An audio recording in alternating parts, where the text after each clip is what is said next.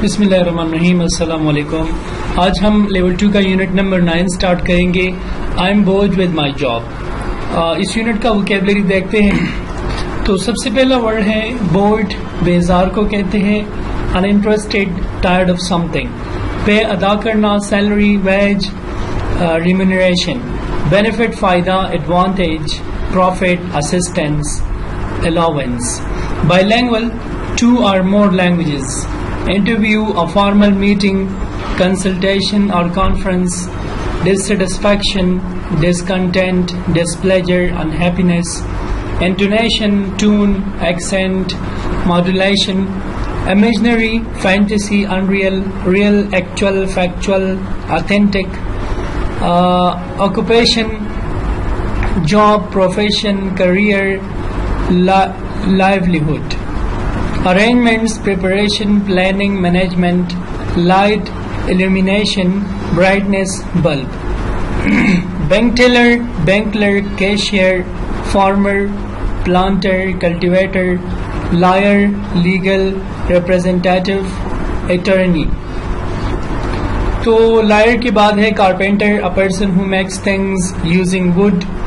Firefighter, a rescue worker who stops fire. Journalist, reporter, correspondent, press officer. Letter courier, a person or a company that delivers letters. Contrast, difference, dissimilarity, disparity. Ability, capability, aptitude, skill, capacity. Profession, line of work, occupation, job, career, duty. Wish, desire, aspiration, hope. Preference, favorite, first choice, fondness. Caring, kind, considerate, loving. Outgoing, friendly, sociable. Energetic, active, vigorous. I am bored with my job.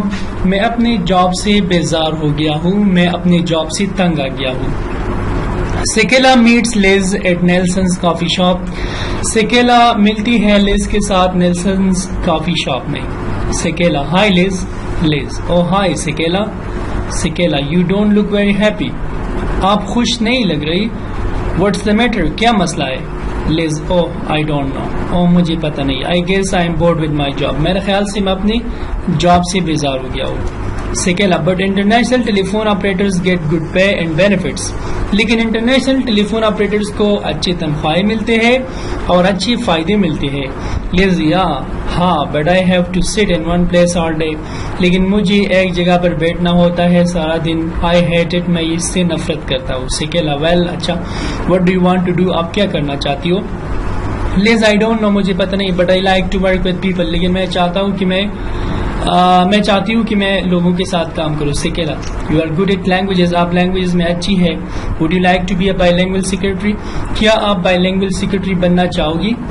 Bilingual secretary का मतलब यह है कि translator, एक किस्म का translator जो कि मुख्तलिफ लैंग्वेजेस बोल सकते हो और ट्रांसलेट कर सकते हो। लिज, नॉट रियली, यकीनी तौर पर नहीं। I don't know how to type, क्योंकि मुझे टाइपिंग नहीं आती। सिकेला, वेल, अच्छा, लेट्स सी, देखते हैं। यू कैन टाइप, आप टाइप नहीं कर सकती, but you are good at languages, लेकिन आप जबानों में अच्छी है। And you like to work with people, और आप लोगों से काम करना पसंद करती है।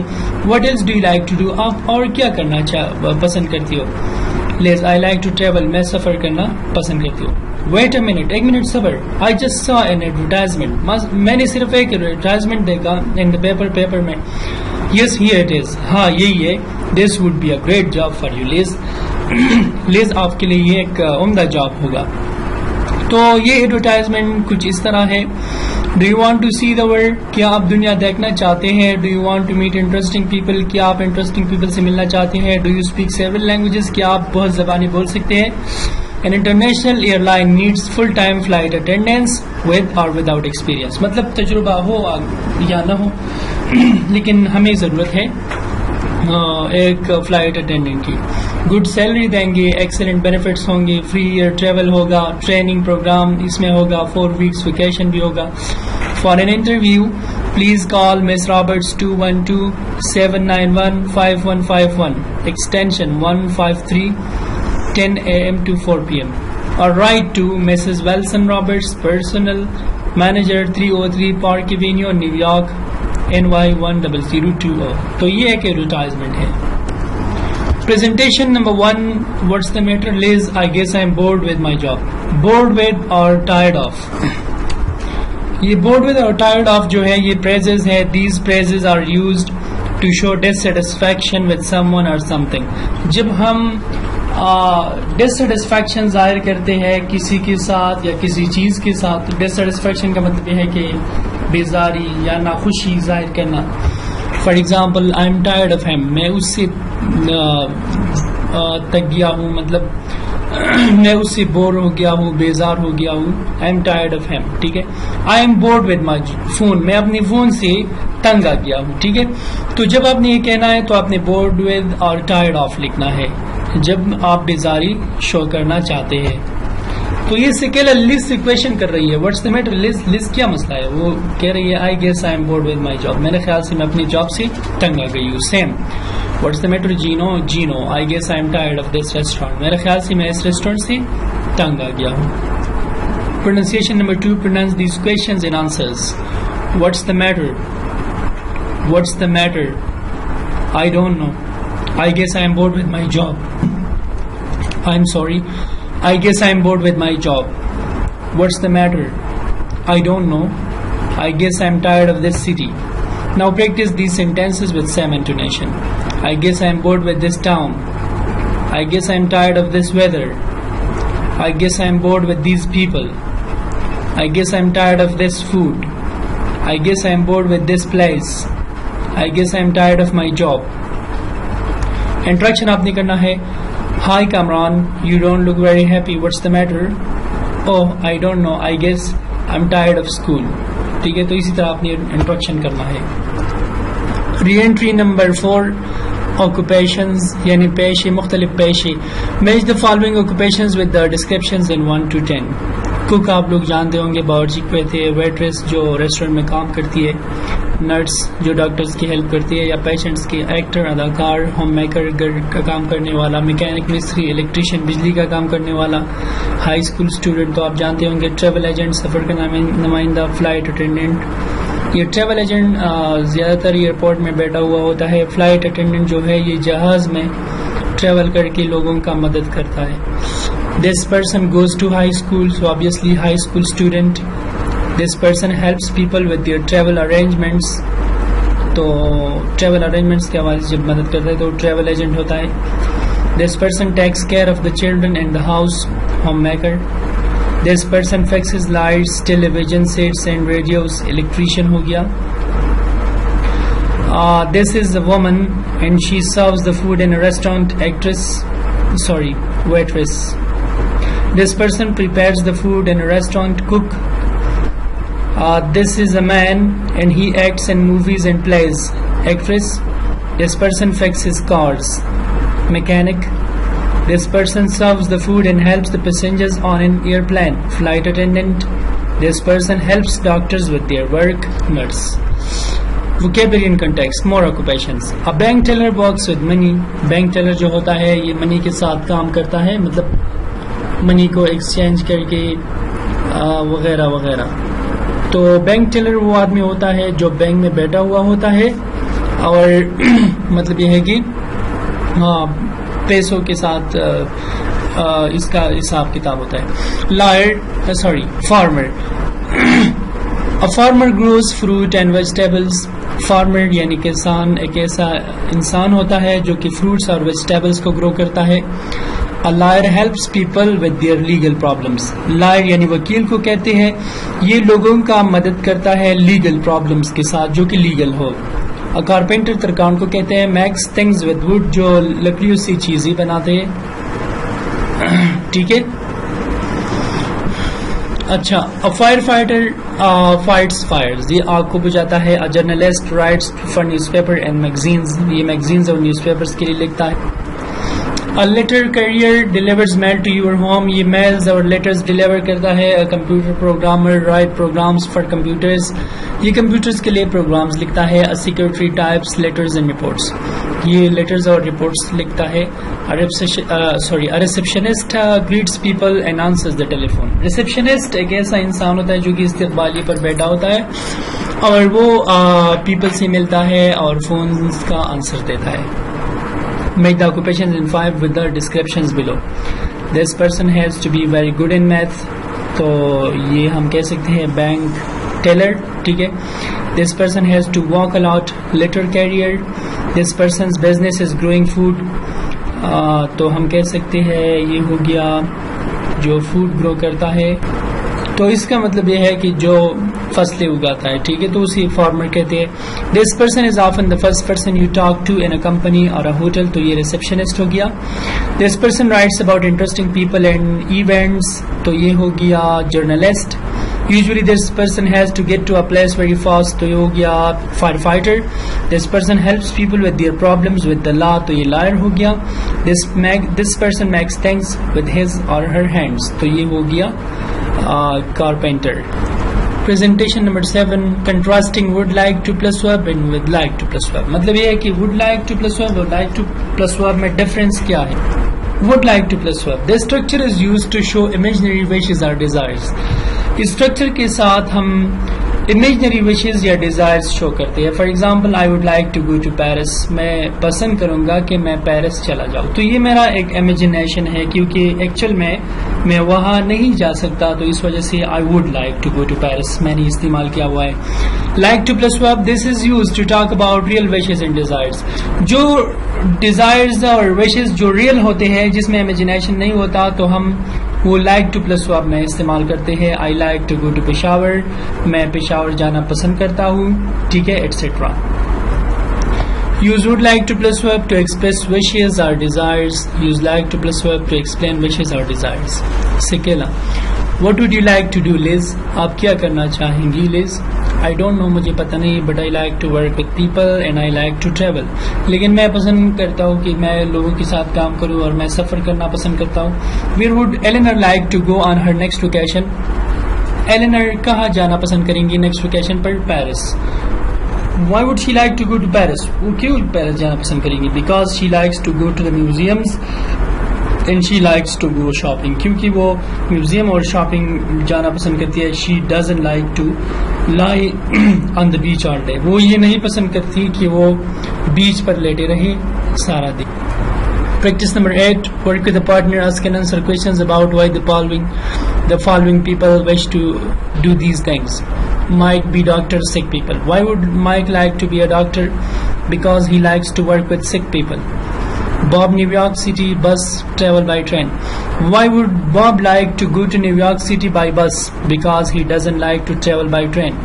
ये number 1 है. Did be lawyer work with people? तो हम इस तरह कर सकते हैं. Why would Did like to be a lawyer? Because he likes to work with people. ये दूसरा होगा. Why would Joyce like to be a mechanic? Because she likes to fix things. तो बाकी जो है ये आप लोगों का होमवर्क है. Asking for additional information. What else हम definition जरा देखते हैं. It is WHR information question phrase. ये WHR information question phrase है we used to ask about additional information. जब हम किसी से इजाफी मालूमात लेते हैं तो हम what else का इस्तेमाल करते हैं. For example, you like to play cricket. आप क्रिकेट खेलना पसंद करते हैं. Study English स्टडी करना पसंद करते हैं. What else do you like to do?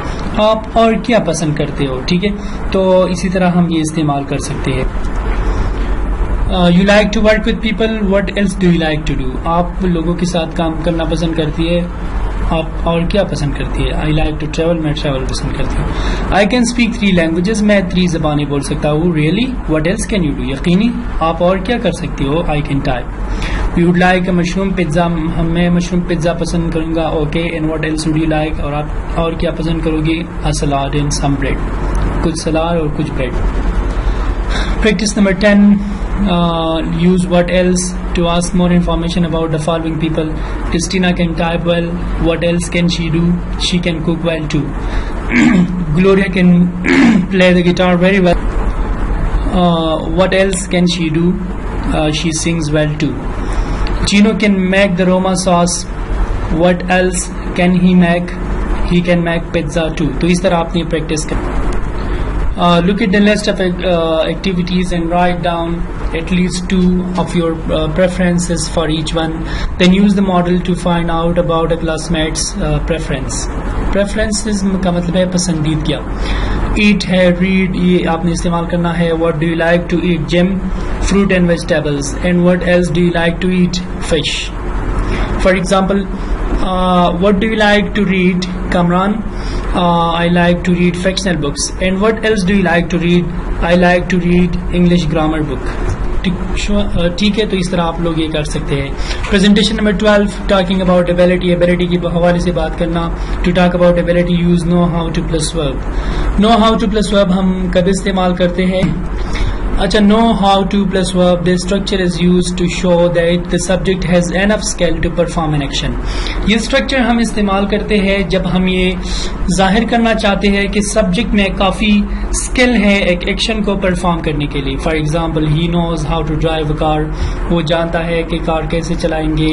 They know how to cook, वो जानते हैं कि कुकिंग कैसे करेंगे. तो इस तरह आप ये know how two plus verb का स्ट्रक्चर इस्तेमाल कर सकते हैं. सिकेला, would you like to be a bilingual secretary? Not really, I don't know how to type. यकीनी तौर पर नहीं, क्योंकि मुझे पता नहीं कि टाइपिंग कैसे करेंगे. Would you like to be flight attendant?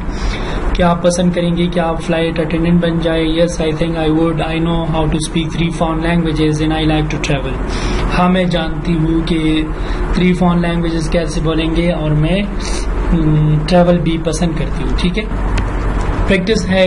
Work with a partner. Take turns asking and answering questions about your preferences and abilities for the professions. A farmer grow fruit and vegetables. Would you like to be a farmer? तो आप इसी तरह भी कह सकते हैं. Not really. I don't know how to grow fruit and vegetables. और yes में जवाब देंगे तो yes, I think I would. I know how to grow fruit and vegetables. तो प्रैक्टिस में नंबर 1 था computer programmer right programmes. Would you like to be a computer programmer? Not really. I don't know how to write programs. या इसी तरह भी आप कह सकते हैं yes, I guess I would. I know how to write computer programs. तो ये बाकी आपका होमवर्क है. Would you like to be a mechanic? Yes, I think I would because I know how to fix cars. या इस तरह जवाब दे सकते हैं. Not really. I don't know how to fix cars. ठीक है. Describing personal qualities. Personal qualities कैसे बयान करेंगे? Ted likes to help people, he listens to their problems, he is very caring. Caring का मतलब है ख्याल रखने वाला. Gloria likes to meet and talk to new people, she is outgoing. Outgoing का मतलब यह है कि बोल्ड, शी इज बोल्ड. इसका मतलब यह है कि वो लोगों से मिलना पसंद करती है, लोगों से बात करना पसंद करती है, तो उसे आउटगोइंग कहते हैं. Sam fixes cars, he doesn't work fast because his work isn't easy. Sam has to be very careful. Careful का मतलब है एहतियात करने वाला. ठीक है. Tom answers a lot of questions at the travel agency. Sometimes he answers the same question again and again, and he is always polite. Tom is very patient. Patient, सब्र करने वाला, क्योंकि वो सेम क्वेश्चन का again and again जवाब देता है. Lisa likes to make things. She makes beautiful clothes and interesting food. Lisa is creative. Creative का मतलब है तख्लीकी, जो बंदा नई आइडियाज लाते हैं, नई चीजें बनाते हैं. Eleanor works a lot. She is never tired. She is energetic. Energetic मतलब ये है कि जिस किसी में तवानाई बहुत हो. तो ये प्रैक्टिस उन वर्ड्स से लेकर करना है. Use words from 14. Other words you know to describe the personal qualities of people in the professions described below. A doctor works with sick people. A doctor has to be very caring. A pilot's job isn't easy.